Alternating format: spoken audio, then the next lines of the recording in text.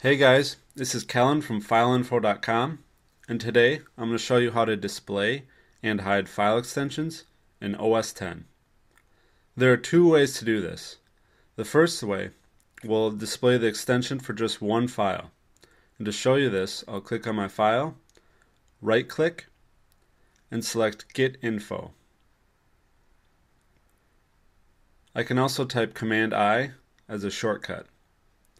Next, I select Name and Extension, and I'll deselect the Hide Extension checkbox. The extension is now shown. To hide it again, I'll select the Hide Extension checkbox.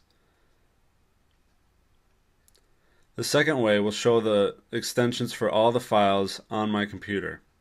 And to show you this, I'll open up my Files folder, and as you can see, there are different files in this folder.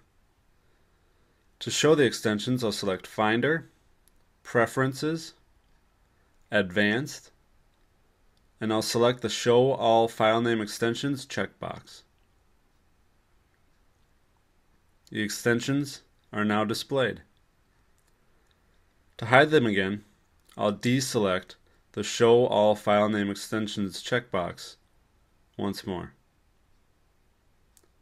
The extensions are now hidden. And that's it. Now you know how to show and hide file extensions in OS X.